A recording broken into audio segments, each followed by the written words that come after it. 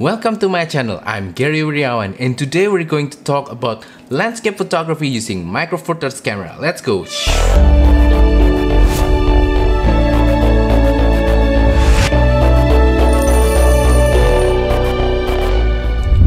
Before we continue with this video, this is just a quick reminder for you to support my channel by liking this video, sharing this video and subscribing to my channel down below. Thank you, let's continue with the video.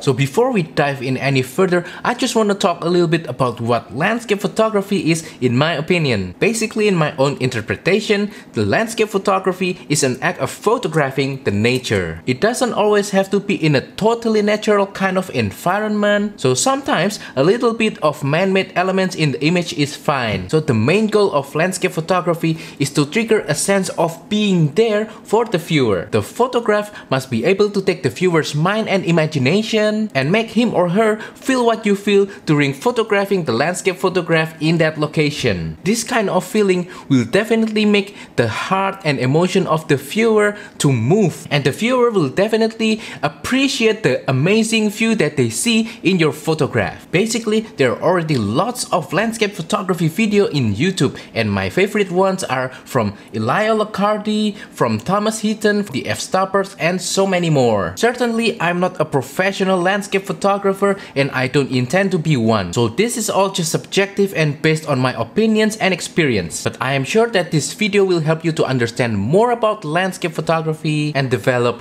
more appreciation towards landscape photography in general. So now let's talk about the before phase of landscape photography, which is the preparation. Before you're able to start capturing a stunning landscape photography, you definitely need to prepare a few important things. First, you need to study the location. When I know that I have a chance to photograph a stunning landscape somewhere, the first thing that I do is head to the internet. I will then take a look at some of the images that's already been captured in the internet of that place that I'm about to photograph, so that I have a general idea about what I'm going to photograph. I will also study the location in Google Maps, just trying to get an idea of what the location is going to be like. I will also check the surrounding of the location, trying to find other spots that might be more interesting than the original spot that I saw from the other photographs. Other thing that you need to check is the weather. How's the weather gonna be when you're gonna visit that location during that time of the year? Is it gonna be cloudy? Is it gonna be sunny? Or is it gonna be raining? I understand that sometimes you don't have too much choice when it comes to weather. You might be traveling and you'll only visit that place only for an hour or 2 hours maximum during your travel. However, you can still plan accordingly. Try to make the most out of your window of opportunity. And if it is possible, try to avoid shooting during the worst time of the day, which is during noon, where the sun is directly above everything and it creates lighting that's very harsh for the landscape photography. I will try to make time to shoot during the morning or afternoon,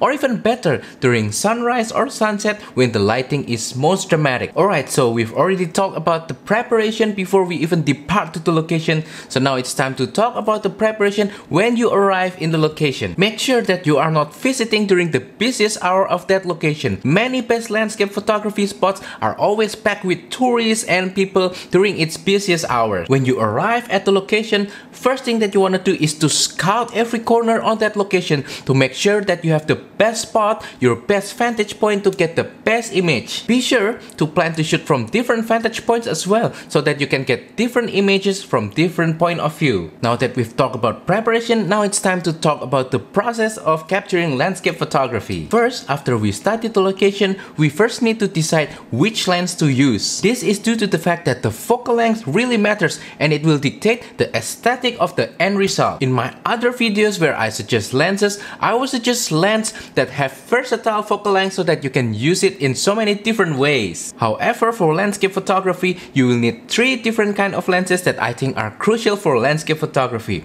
an ultra-wide angle lens, a normal focal length lens, and a telephoto lens. For most of my landscape photography photographs, I usually take it with ultra-wide angle lenses simply because I just love how the perspective of the image looks using an ultra-wide angle lens. But you don't have to use ultra-wide angle lens all of the time. Sometimes using a normal angle lens or a telephoto lens will give you a more interesting result. As a suggestion, try try to experiment with different perspective and different compression using different focal lengths of lenses. An ultra-wide angle lens will push things away, but it will include more things in the frame. However, if you're using a telephoto lens, it will pull things closer to you, but you get tighter framing. Be mindful though, because we're talking about landscape photography.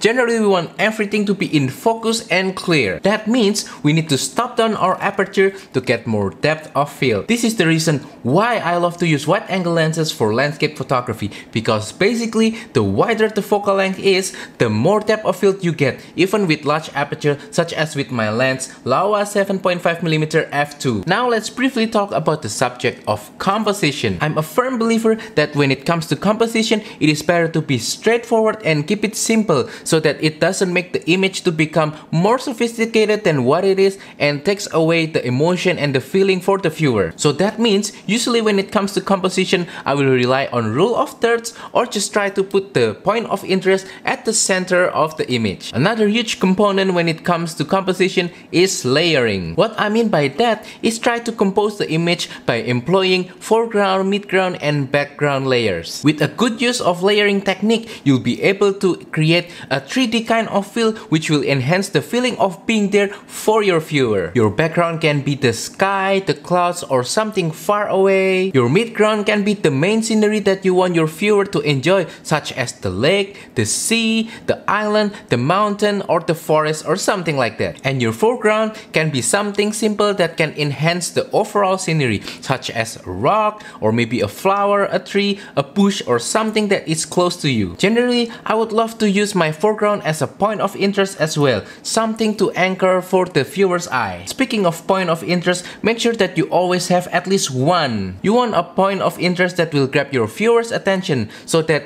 they don't just wander the image aimlessly and then later on become uninterested with your image. Having a good point of interest not will just anchor your viewer's eye to the image, but it will also enhance the aesthetic element of the image and it will make your image look good. However, you also don't want to have too much point of interest in your image because it will become distracting for your viewer. Limit to just 1 or 2 or 3 point of interest at maximum. Speaking of distraction, this is the next point during the process of shooting landscape photography, which is to avoid distraction in your image. Cables, poles, fences, garbage, trash can will hurt the visual aesthetic of your image. So avoid all these distractions at all costs. So there are few ways that you can do to avoid distractions in your image. First, you can adjust your framing so that those distracting elements won't appear in your framing. Or if it's possible, try to remove those garbage before you take the picture. If it's not possible, then try to edit those distractions during post-processing using software. All of the methods are fine.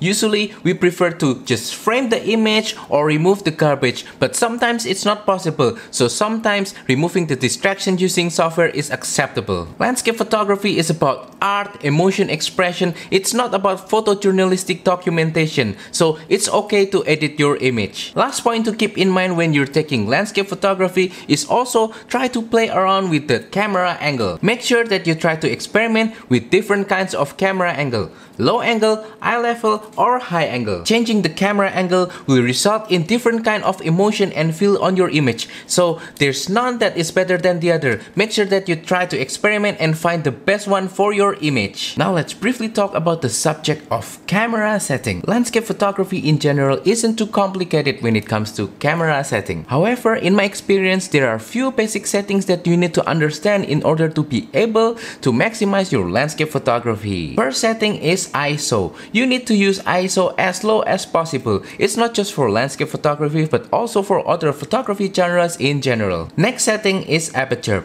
As I mentioned earlier, it is better for you to stop down so that you can have everything in focus, which is better for landscape photography. So that means stopping down to about f8 or f11 when you're using a full frame camera. But since I'm using micro four thirds camera, I don't have to stop down too far. I can just go to about f4 or f5.6, which is equivalent to about f8 or f11 in full frame. However, there are times such as when in low light, when you need to have a larger aperture such as f2.8 or f2, which is fine as long as you use hyperfocal distance to get everything in focus between your focus point to infinity. Next setting is shutter speed. There are two kinds of shutter speed that will be useful for landscape photography. First shutter speed that you want to use in landscape photography is fast shutter speed, about 1/100th of a second or even faster than that. And that shutter speed is very useful when you want to freeze any kind of movement in your image, or if you want to make sure that everything looks tack sharp and there's nothing moving around, such as leaves that are being blown by wind or maybe waterfall or something similar. Next shutter speed that you want to use for landscape photography is slow shutter speed, about 1 second or even slower. And this shutter speed is very useful when you want to enhance the sense of movement in your image, such as when you're photographing waterfall or moving water or grass or leaves that are being blown by wind. Choose the shutter speed according to what you think is best for the image. There's no right, there's no wrong. Your job is to make sure that the shutter speed is appropriate and will enhance the overall feel of the image and will make the viewer feel what you feel when you are in the location. Next, you will combine ISO, aperture and shutter speed together into exposure. And I think when it comes to exposure in landscape photography, it's best to think of an exposure as being balanced, not too bright, not too dark, just perfect. However, you need to be careful with exposure when it comes to landscape photography, because if your exposure is a little bit too bright and the sky is getting blown out, you cannot really recover that. So in that sense, landscape photography is one of a photography genre that is very demanding when it comes to dynamic range for your camera. So if you are struggling with your camera's dynamic range,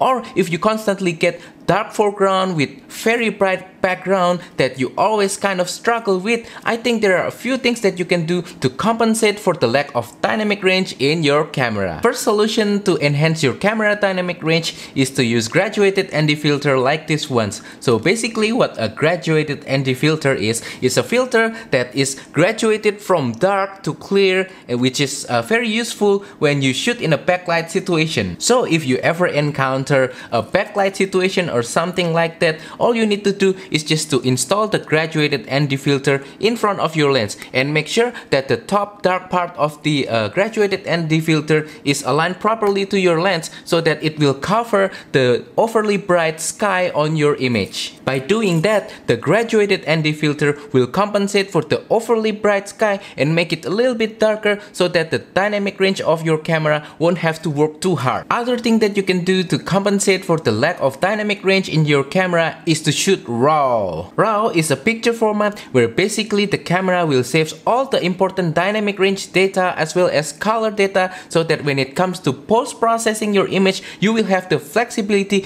to extract as much dynamic range and color as you can. If you are interested to learn more about how to shoot RAW, I have a whole video dedicated about shooting RAW using Micro Four Thirds camera. Check it in the link on the description below. There are other tips and tools that I want to share to you that can improve landscape photography as well. First, sometimes you also want to use a polarizer filter. Polarizer filter will cut down on glares, especially on shiny objects such as water. So it is very useful when you're shooting an image with water in it, such as a pond, a lake, or something like that. By cutting down glare on water, then you'll be able to get a clearer looking water on your image using polarizer filter. There's a misunderstanding when it comes to polarizer filter. Many people said that you have to use polarizer filter on your lens so that it can punch the contrast and create more saturation on your image, but I find that it's not true. You can simply imitate that effect using post-processing softwares. However, when it comes to the glaring cutting effect of a polarizer filter, it cannot be imitated using any kind of software. Other landscape photography tip: if you forgot to bring your wide angle lens when you're shooting landscape photography, you can imitate your wide angle lens using a normal lens and then shooting in panorama mode in your camera. I've done quite a few panorama shots myself, but I still prefer to use a real wide angle lens simply because it's much simpler to use and it's easier and it's quicker. Other tip, this is regarding dynamic range again. So if you wanna get more dynamic range without the help of additional tool, you can do exposure bracketing. Basically, you will shoot multiple images of different exposures from dark to bright, and then you will combine them together in post-processing to extract more dynamic range. Of course, you will be shooting the same frame, so you will have to use a tripod. And that leads to my last tip for landscape photography, which is to always bring a tripod. A tripod will help you to do exposure bracketing like what I just mentioned, but it will also help you to give you a steady platform when you're doing slow shutter speed photography. Alright, now that we've covered all the process when it comes to landscape photography, now it's time to talk about post-processing. So as I mentioned earlier, I always prefer to shoot raw when it comes to landscape photography. So post-processing is a required process that is crucial for getting the final result that I want for landscape photography. My preferred software for post-processing landscape photography is Adobe Lightroom and Photoshop in my PC.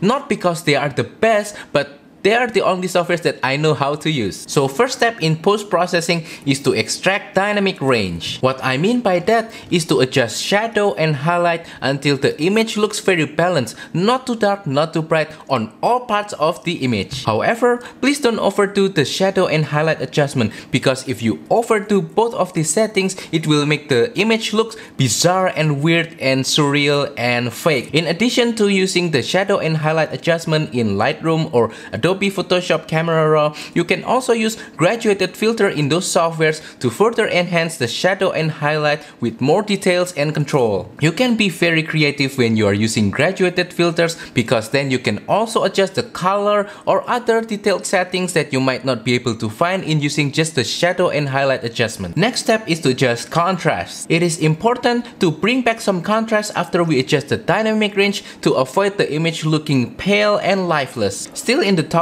of dynamic range, if you previously used exposure bracketing technique, you can use Auto HDR in Photoshop or Lightroom to extract even more dynamic range. This will allow you to get even more dramatic shadow and highlight adjustment that you cannot achieve with just using a single raw file. Alternatively, if you want more precise control of your HDR, you can use manual HDR in Photoshop by blending the exposures as layers. And what you do is you brush the appropriate exposure on parts of the image that you want. Next, you want to get some finishing touch on the Adobe Lightroom or Photoshop by just adding a little bit of clarity and a little bit of dehaze, just to make the image pop. Not too much, not to overdo it. Also, feel free to slightly sharpen the image and reduce the noise a little bit when you're doing that. Next step is to remove the distracting part of the image, such as trash can, poles, garbage, dust, dirt, or something like that. Really take the time and make sure that the image is clean. This is a very important process on the post-processing that you don't want to skip. Next step is to get more sharpness using high-pass filter in Photoshop. Basically, you'll do it in Photoshop, and what you do is basically you duplicate the layer and then you apply some high-pass filter on that duplicated layer, and later on blend it back using overlay, and what you get in return is an enhanced micro contrast sharpness in your image. And now you're finished. Congratulations, you got a stunning landscape photography. Please make sure to check once again for all the details in the image. Make sure there's no distracting element on the image, everything is clean, everything is good looking, and the exposure is properly balanced and not looking pale or ugly. So now that we've talked about the preparation, the process, and post-processing, now it's time to talk about gear. First of all, gear does not matter. I've seen people taking landscape photographs using phones, using a crippled DSLR, using film cameras, GoPros, all sorts of stuff are being used to take landscape photographs. So yeah, landscape photography isn't just about the gear, but it's also about the photographer, the preparation, the process, the post-processing, and the end result itself. Once again, your job is to make your viewer have that same amazement that you have when you're taking the picture on location, be able to feel what you feel. That's it. I want to share a little bit about the gear that I used to capture landscape photography in my experience. My main landscape camera was my already sold Panasonic GX7, which is at this time will be about 6 years old. Besides the GX7, I also use Olympus EPL6, which I already sold too. Now my landscape camera will be this Panasonic G85 that's recording this video right now, or my 5 years old Panasonic GX8, which I love so much. All the cameras that I previously mentioned are micro four thirds, and they are really great for capturing landscape photography. People always say full frame this, full frame that, high megapixel this, high megapixel that, medium format this, medium format that, but no, the truth is you don't always need those kind of cameras. I really think that my micro four thirds cameras are more than good enough for what I need for landscape photography. Well, I mentioned earlier that you need three types of lenses: a wide angle lens, a normal angle lens, and a telephoto lens. So now let me share my lenses that I usually use for landscape photography. For my ultra wide angle lens for landscape photography, without a doubt, my favorite ultra wide angle lens is the Laowa 7.5mm f2. This guy right here. This lens is plenty wide for me at 7.5mm or about 15mm in full frame. It is sharp, small, lightweight, and also it has large aperture f2. The price of this lens is also not too expensive, which is I'm really grateful for. And the only drawback of this lens is that it cannot zoom, and it's a manual focus lens, so you need to learn how to use manual focus, which in my opinion is not too difficult. Other wide angle lens that I use is the Olympus 9 to 18mm, which I also love and I also have. And my other favorite wide angle lens as well is the Panasonic 7 to 14mm f4, which I don't already have because I sold it, but I also love it because it's wide, it's zoom,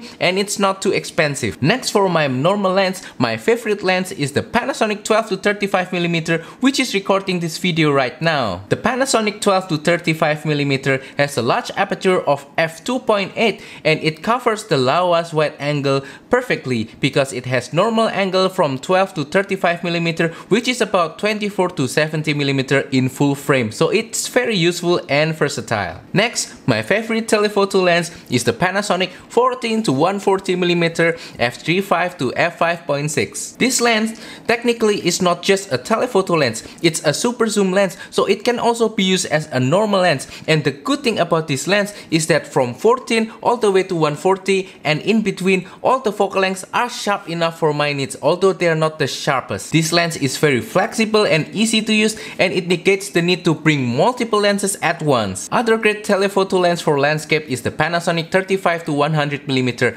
either the f2.8 version that I have right here, which has a large aperture of f2.8, or the smaller version f4 to f5.6, which is very small, compact, lightweight, and as sharp. Alright, so we've talked about all the aspects about landscape photography that I have in my own personal perspective. I hope that after you're watching this video, you have more insight and idea about my perspective about landscape photography, as well as more appreciation toward this genre of photography, as well as the photographers themselves. Remember, it's not just about the end result when it comes to landscape photography. It is also about the preparation, the process, and the post-processing, and enjoying every part of the process as well. So that is all for today's video. I hope that you find this video to be useful. Please comment down below if you have any question about landscape photography in general, or if you want to share something about your experience of shooting landscape photography. Also, don't forget to support my channel by liking this video, sharing this video, and subscribing to my channel down below. Thank you and goodbye.